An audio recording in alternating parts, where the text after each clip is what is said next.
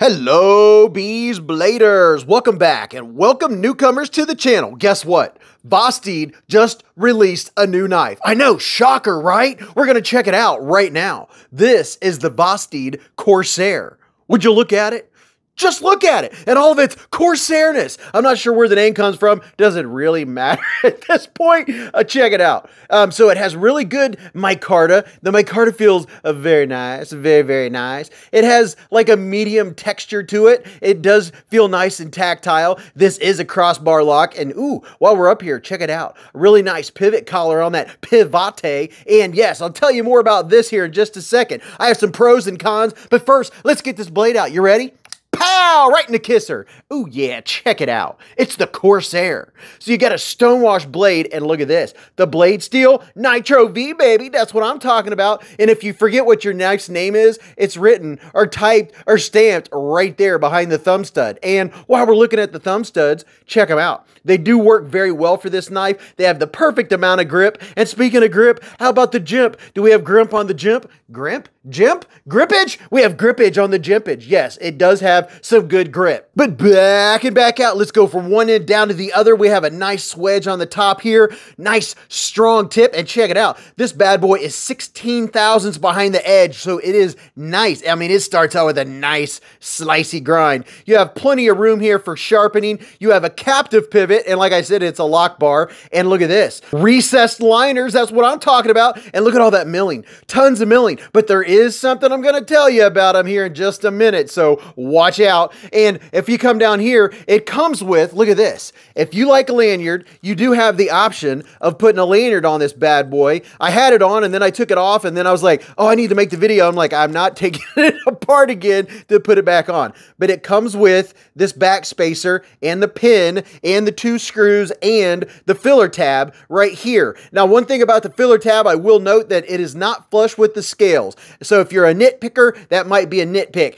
You can't feel it. It doesn't really bother me. I mean, you can feel it if you're going like this, but it doesn't affect how it feels in your hand or the operation. And then checking out this side, going all the way down, nice and clean. There's your stone wash. And then as you can see, yes, it is a captive pivot. And you know, I really do like the pivots on Vosteed. They just look so good. And there's your deepish carry pocket clip. No mushrooms growing in the shade. You have flat screws, baby. But wait, there's more. It's inset into the liners. So that is the perfect way to do it. And it's reversible. So there's total lefty love. This is a completely ambidextrous knife. And as I was saying, because, you know, I got sidetracked, there's your little back spacer. It'll come right out the back right there. And you get it. Basically, this is the effect you get. Kind of like that right there. You have a little bit of texturing, kind of like micarta jimps. Yeah, that's what we'll call it. It's micarta jimps, but that looks pretty cool. I'm not a big fan myself, so yeah, I left it out. Overall, this bad boy is 7.6 inches long. You have a 3.24 inch long blade, and your sharpen length is about 3.1 inches. And this is a lightweight contender weighing in at 2.92 ounces, so it's below the 3 ounce mark. And how does the edge feel right out of the box on a piece of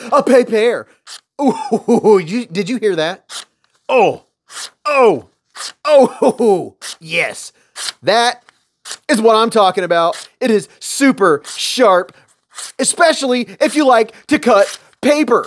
But in all seriousness, it is a nice, clean factory edge. And in case you didn't know, the factory edge, it could be great, it could not be great. And after you sharpen it yourself, you're gonna get even a better edge. That is dependent upon your sharpening skills. We'll leave that for a little bit of talk at Live at the Hive on Friday nights. Don't forget, Beez Blades Live at the Hive every Friday night, 8:15 to 11:15 p.m. Eastern Time. Don't miss it. We'll talk about this knife and all the other ones on the channel, but check it out. Look at this. The deployment is super good. I mean, this is an everyday carry knife. It's an EDC user. When you throw in your pocket, it's like, it's totally like almost like weightless, dude. But really, it's super snappy. It's easy to deploy. You can reverse flick it. And on the inside, you can adjust the tension on this lock bar, which is very nice. Very nice. So if you like a little more tension, or I don't like tension. I like easy peasy, lemon squeezy, but I digress. It has great action. There's nothing I can say negative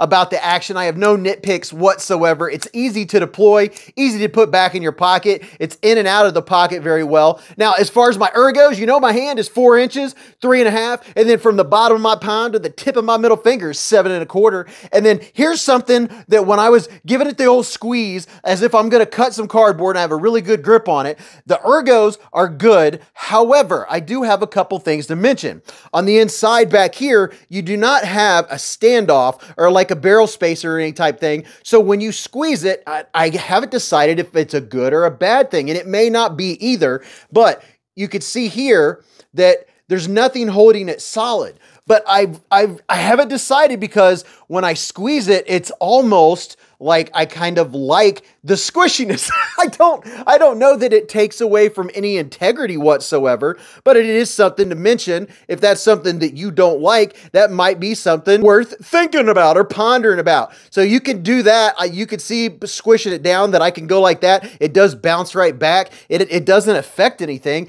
And I almost kind of like how it gives into my hand. Now on the inside, right in here, on the outside, it's nice and soft. On the inside here, it's a little 90 degree-ish. Kind of not sharp, but it is very abrupt. And you know, if you have a little bit of meat on your bones, if I go like this and I'm squeezing it, like I'm pushing through something, I'll show you what my hand looks like here. I do have this place right in the middle where I'm feeling, where it's probably this squeezing my fingers just a little bit. Other than that, if I'm choked back way back here to use this thumb ramp, then I am feeling the pocket clip. It makes the pocket clip very well known, and it is a warm spot in my hand with my size hand. Now, this grip, I like this grip. You can use this for a little bit of utility cutting, but it's not necessarily a utility cutter. It's just a great everyday carry size blade. It has that classic drop point shape, and it kind of swoops up just a little bit. Kind of makes a spot for your finger to go. You know, if you're cutting open an apple or cutting an orange in the morning. And if you want to use this bad boy in the reverse grip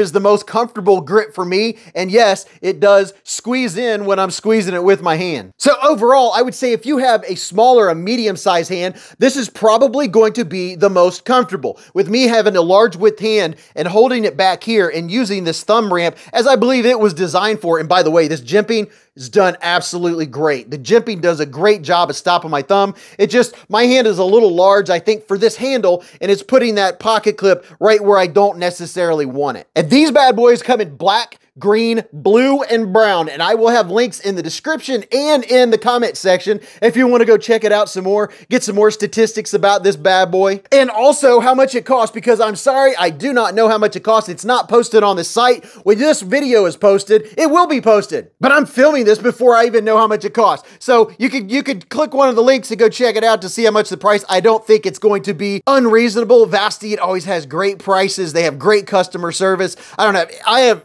nothing but great things to say about Vosteed. I love their knives. They have some on sale right now. I'll put that down below so you can check that out too. But I hope you enjoyed checking out this beautiful knife, the Corsair. And if you like this knife, or you know a friend that would like to see this knife or Beez Blades content, share this video with them. And until I see you again, go watch this video. You're really gonna enjoy that. And then until I see you in the chats or the live streams or the hive streams on Friday nights, remember, live life in the present, keep a Band-Aid handy, and don't cut yourself.